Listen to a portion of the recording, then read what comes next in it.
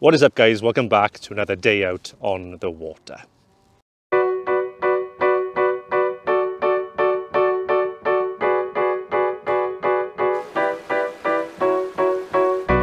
If you leave me to my own device, I never have to compromise. The city is like a jungle, gotta make it mine. Put my fears right out of sight, beat the hustle, better get it right.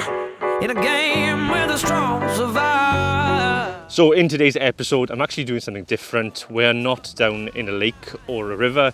We're actually down by the sea. We're on an estuary mark, and today we're going to do some bait fishing for flounder. We've probably got a couple more weeks until the flounder push out into deeper water, so we thought, why not come down and have a couple of hours? And I'm really excited about today because I haven't flounder fished for what's probably 15 or 20 years, so it'll be an interesting video. So stick with it, stay tuned, and enjoy this episode.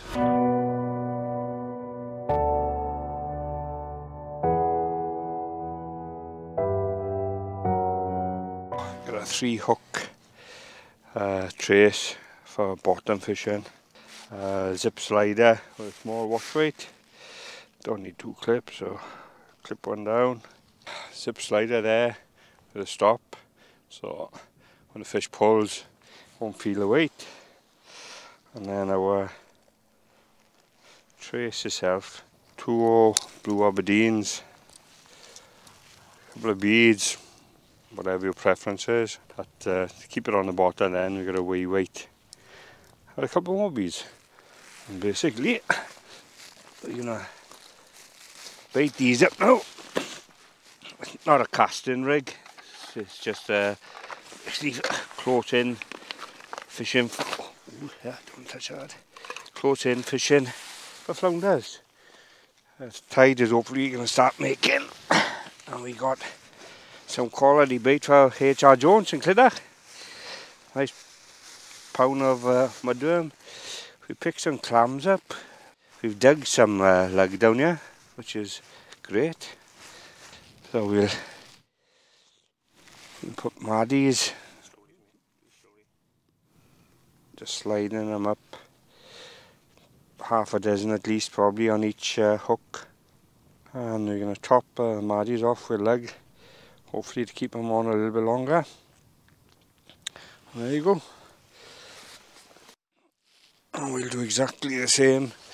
We've got a couple of clams. They came out with the worms when we were digging mudworm.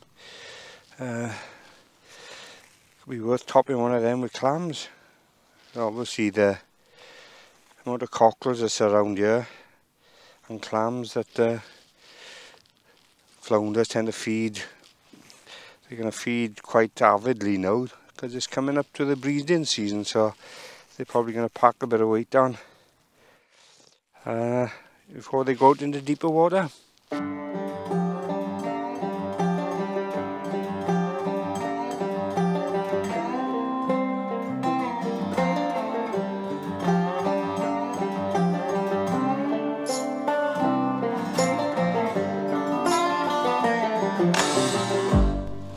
And here's the first bite of the day.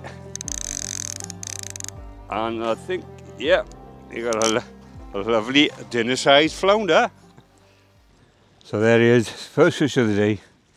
Bit small, so we'll get him back in.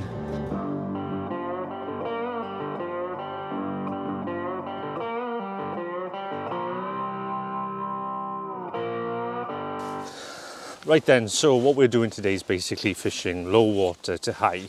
On an estuary mark like the one we're on, it's really important you understand tides and understand what that means. On this particular estuary mark, on a spring, it really pushes through quickly and you can get easily cut off. So we've chosen a neap tide today. We're fishing low to high. We were supposed to have rain today, but it actually hasn't kicked in. So we've got a really peaceful and tranquil part of the day to fish, basically. So Jeremy's had that flounder already. A lad down the road from us, he had a nice bass, about 3.5 pound. So we'll see what the session continues to bring.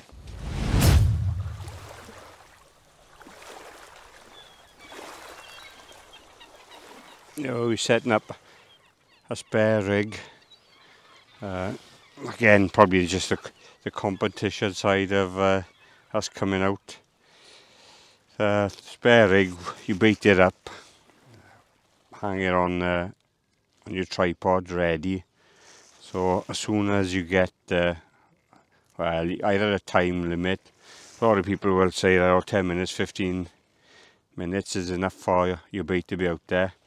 If there's crabs or bugs in the water that's going to attack your bait, you need to be checking it regular. So by having a spare rig set up, as soon as you pull your line in, possibly fish, no fish, and then you just swap over rigs, cast it out, and then you bait up the rig you just taken off.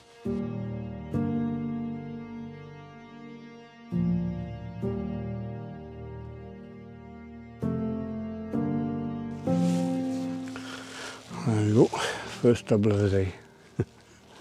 Hopefully, not the last. Hopefully they get a bit bigger.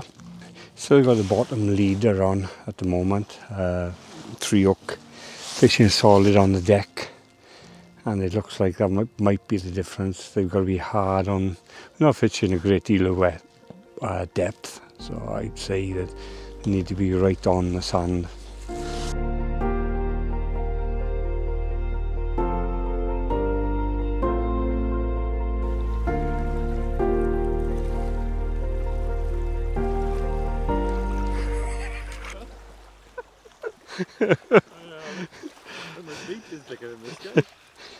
Yes. Perfection in miniature, right? It's not even exactly dinner.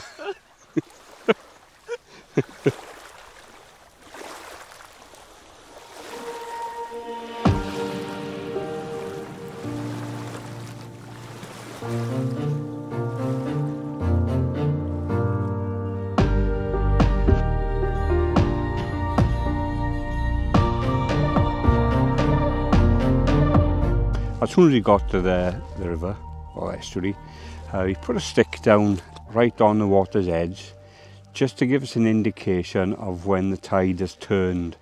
So the moment it turns, that's the time you need to start keeping an eye out. It's not going to get cut off behind you. There's not a flow of water that's coming in behind that you haven't seen, especially on a new venue or a venue that you haven't fished for a long time. It's a simple thing. Put a stick or anything, even a pile of stones, right on the water's edge. One, it'll tell you when the tide is made, so when you hopefully you'll have more interest in your bait. And 2, that you can time to be awake, not to go to sleep and daydream with the tide coming in, possibly behind you.